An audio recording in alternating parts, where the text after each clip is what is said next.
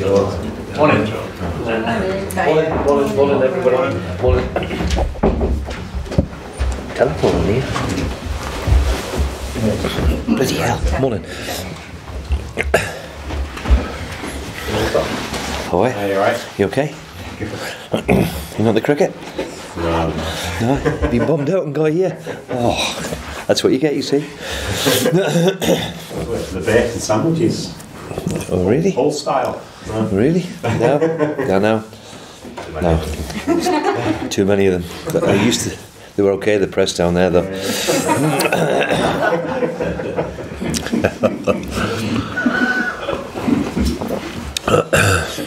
Yes, we used to get bacon buddies, yeah. Gone another day. Can we start then, Steve, with injuries? An update on the situation with the likes of Andy Carroll, Sid Maxine? Well, it's still a bit early for the two of them, but they've made big progress this week. We are hoping. I mean, Andy's away to see a specialist this afternoon. He's, touch wood, he's delighted of how it's gone so far. So it's good news for us. St Maxime were just bordering on the air of caution after what happened the last time with him, and so another 10 days training before we play Brighton next week. Hopefully he'll be in contention for them. Unfortunately, Sean Longstaff turned an ankle yesterday in training. He won't make tomorrow. Tried to block across and unfortunately twisted his ankle, so we'll not know how severe that is until the next couple of days, but that's a bit of a blow to us. So some good news and obviously a little bit of bad news too. You've already won at Tottenham this season. How much confidence can you take from that going into this game at Anfield? Well, it gives everybody a lift at the right time. You know, we were disappointed with the way we played against Norwich the week before, and so we needed some sort of response. But the Spurs, we played very, very well against Leicester in the cup tie in the week, and unfortunately lost on penalties, and we did okay against Watford.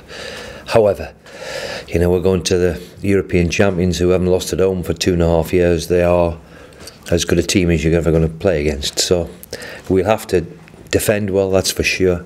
But we need to take part in the game and show that resilience, what we showed against Spurs. And when we've got it, obviously, can we cause a threat? And that's got to give you the game plan straight away again. You have got a good record though as a manager. Have I? Oh, don't tell me that. Is there a key to getting success at Anfield? I think you know for me, when you go there, it's what we're in it for. It's a great stadium with a great support, and you know, a big club and big history and big tradition. And whether you're the coach or you're the manager or a player, to go there and play against them is always, for me, always going to be one of the highlights, because they are quite unique in what they've done over the years and the history. So I've always just enjoyed it. Like the big games, I think it's important that you enjoy it. It's what we're in it for, and it couldn't be any more difficult because they're a very, very good team now as well. Miguel Almiron scored for his country in midweek. How important could that be? Well, I hope it can be. You know, he's done very well here. Unfortunately, he hasn't been able to score a goal. So, but I think the longer, like him and Mutu and a lot of people, you know, they've only been in and around the Premier League for 6 months, 12 months. So that experience hopefully will help him. I've always said that he needs to get, excuse me, he needs to get a goal, and hopefully he'll settle down a bit, you know. Javi Gracia has lost his job since we last spoke to you. Obviously, you were up against him last time out. It's ridiculous. Your thoughts on that? Well, I think all of us, look, he took them to the highest finish, took them to an FA Cup final, and gets the sack after 4 games. If you ever want to know how crazy our industry is, then you only have to look at last week. But you know, the thing is now we're not surprised anymore. It used to be, well, that's a bit of a shock, or it ain't anybody anymore. I think that's the game, that's the way it is. It's all driven by results, and unfortunately Javi got off to a poor start, and when you do that, you're always unfortunately up against it. And final one on VAR. Mike Riley has come out and highlighted the 4 mistakes that have been made so far this season. One in a game obviously involving... Well, it wasn't a penalty at Tottenham, is that what he said? No, he didn't mention that one, did he? Yeah, it shouldn't have been allowed. I mean, look, there's going to be a little mistakes, and I think we're all trying to get used to it. For me, they're going to get more right than they are wrong, and I think that's vitally important. There's still some grey areas where we all have to get used to it. The handball seems to be the most contentious, and of course now if it brushes your arm, whether it's intentional or not, the law is that you shouldn't be able to score a goal through it. So we got away with one. We were due a bit of luck, but the one before against last week, the week before, when Kane went over, that was deemed to be okay. But I'm sure we'll be discussing it a few more times. But I think in the main, most of us agree that the big decisions, they usually get right. Steve, just on injuries, Matt Ritchie and Dwight Gale, how are they looking? Well, Matt Ritchie's he's been quite remarkable in his recovery. He's shocked us all, really. I mean, we wouldn't expect him to see him for at least a couple of months, but the way he trained yesterday and the day before, as long as he doesn't have any reaction, then I don't think he's very, very far away. So that's good news to us. Dwight Gale, we've just completely come off him, and give him complete rest, and hope that is the key to it. It's a frustrating one for everybody, for Dwight. He gets to a certain level and unfortunately he keeps feeling it. So we hope in the next couple of weeks after complete rest that he's going to be okay. Any chance that Ritchie could be involved tomorrow? Is it still a couple of weeks? No, still a couple of weeks. Okay. In terms of Newcastle's record at Anfield, it is poor in the Premier League. There's no other way to put it. Haven't won there since '94. Does that play on your mind at all? Those sort of records? Well, a record is always there to be broken. However, I don't think they've lost at home for 2.5 years. They are the European champions. They are as good as you get. Let's not beat about the bush. So we're going to hope that we catch them on a bit of an off day. They don't seem to have many of them. Up front, they're as good as I've seen in their pace and the way they get at you. So we're going to have to defend well. But as I've said in the previous interview, there, it's one way you've got to try and enjoy. Liverpool has always been a big fixture, whether you're a player, manager, or coach. You want to go there, take them on, and have a crack at it. Yeah, what are your memories as a Geordie of those classic encounters? There have been so many, haven't there, between Liverpool and Newcastle? Well, I remember was there 2-4-3s, wasn't there? There was 2-4-3s and Collymore getting the goal, unfortunately, in the last minute. And they were great games, which helped us at the time when we were in Manchester. That result. But they were great games. They always seems to be. I can remember Malcolm McDonald's debut when I was a kid. He scored 3 and a hat-trick and they beat them 3-2 at St James's, so that'll test you a few. I don't think there's any even archives of that, is there? If there is, it might have been in black and white, but there you go. And why do you think there have been... I really don't know. Is it just a fixture? In a personal thing, I hope there's not a lot of goals tomorrow. But if it goes our way, then fine. But I don't know, really. It's unbelievable. That seems to throw up a few goals. And we mentioned the Tottenham win earlier this season. Obviously, huge result for Newcastle, gives you confidence for this. It's not just this season, though. Think back to last season, Newcastle beating Manchester City. This squad does have a surprise in it. Well, the one thing I've learned very, very quickly is that they've been together for a couple of years, the core of them, and they're a really, really honest and genuine group of players. And when you've got that, then you're capable of doing anything.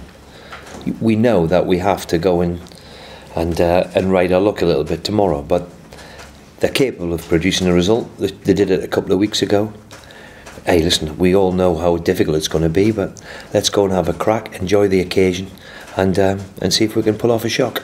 We mentioned Newcastle's record at Anfield and your managerial record against Liverpool, which is much better comparatively. Maybe they'll balance each other out?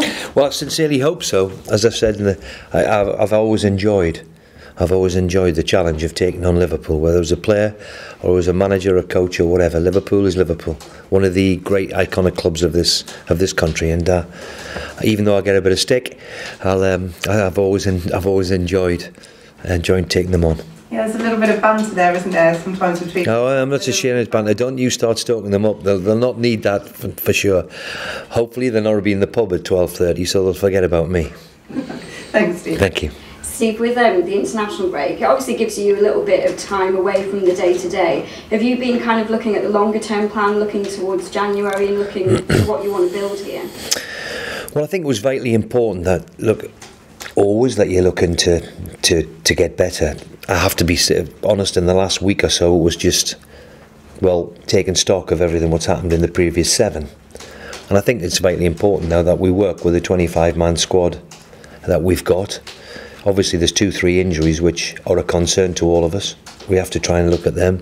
So that was my main concern. Of course, in the next couple of weeks, then, we will look at January, and I'll sit down with Steve and his crew to see where we can strengthen. And I think that's with every club to go forward is, can you strengthen? I think we're in a position now where rather than have 5 or 6, there's probably 1 or 2, and look for that real bit of quality that can make you better. We've seen Joe Linton, or we've seen Almiron just in January alone. That little bit of quality at the top end of the pitch has certainly helped us. Do you think the break came at a good time for the players, maybe just to take stock? Well, certainly with 1 or 2 injuries, yes. We've got 1 or 2 back closer. Whether it's a good time or a bad time, it's always there, So we had a decent week. We're disappointed that we lost on penalties to Leicester, but we had a good week leading up to the break, and 4 points from the last couple of games in the Premier League. However, we've got an easy tie at Liverpool tomorrow, an easy game tomorrow. So, it was time to reflect and have a little look at what we've done. And just finally, we've talked about your record there, Newcastle's record with Liverpool, and the great result against Tottenham, and last season's result against Man City. But do you get the impression that this group of players, there is a genuine belief that they can get a result? Well, I think they've proved it. They've gone to Spurs and got a result and beat Man City last year, so they've got it in them. And as I've said, since I've walked through the door, there's a core of them and a nucleus of them here who've been here 2, 3, 4 years now, and there's a very, very decent spirit amongst them, and they're capable. They've shown that they're not afraid of a bit of hard work, and we'll have to do that tomorrow, and play very, very well. And if we can defend well, then it's a game of football. Everybody's got a chance. Thank you. Thank you. Steve, you've mentioned Sean Longstaff before not being fit for this game. He'll be disappointed because, of course, Anfield is where he made his sort of Premier League bow for the Magpies. Yeah, I mean, it's one of them awful ones where he goes to stop a cross and unfortunately gets his ankle caught, the ball hit him and turned his ankle over. So it's one of them freak ones which unfortunately happen. And sometimes you come off the pitch and we're all disappointed. We're disappointed for him that we've lost a player to a freak accident. But look, that's what happens in football, unfortunately. So he'll miss out, but I'm sure there's few more occasions he'll look forward to playing there again. And just you mentioned obviously that Andy Carroll is getting closer and that he's going to see a specialist. Do you sort of sense that his sort of mood's been lifted, knowing that there is light at the end of the tunnel? I think for everybody to see him joining in with training was good for him. It's good for the group, of course, and of course we need now some positive news from his specialist, which he's doing a session as we speak now. And he's gone down to London this morning, so we hope all that is good news. He's certainly comfortable with it, and he's close. So let's hope there's a bit of luck coming our way. I was going to say, you mentioned he's close. In your mind, have you sort of got an idea of when you think you'll be able to get him? Well, I've always said, it's always very difficult to put a time scale on something like Andy. He's fit when he's fit, so he's joined in. He's worked extremely hard. There's a smile across his face this morning where he's comfortable, which is good. I mean, always when you've had an ankle like he's got, then it's the reaction to the work he's put in. At the moment, it's very, very good. So, touch wood. Let's hope we can get some good news. And just last one, I know you talked before about VAR and that you sort of got away with one. Do you not look at it though and just think, well, these things work themselves out over a season? Yep. Yeah, well, maybe he's got away with one, and everybody was clamouring for a penalty at Tottenham where that wasn't deemed by VAR. Look, I think with all VAR, there's going to be a few mistakes and anything new, but the vast majority of where I can see they've got right, and there's still going to be some contentious ones, even with the technology that we've got. So, there's still going to be one or two things that get wrong, but the vast majority, 95, 98% of the times they're going to get right. Do you think it improves the Premier League, having the technology? My only concern is the whole thing is that you can see everybody now looking around to a television screen every time there's a goal being scored. And that unique moment is what we're all in football for, that enjoyment of seeing your team score a goal. Whether you're a player, supporter, coach, manager, wherever you are. So that is always going to be a bit difficult. But I suppose in the long run, we've seen so many big tournaments, England against Germany, for example, when the ball was 3 foot over the line, so big calls like that, ultimately we're going to get right, and I think that's going to be a good thing. Thank you. Thank you. Just a reminder, we're under embargo till 9:30. Thank you. Thank you. Thanks, Steve. Transfer embargo? Is that what it is, Lee? Thank you. Oh, thank you very much. Cheers.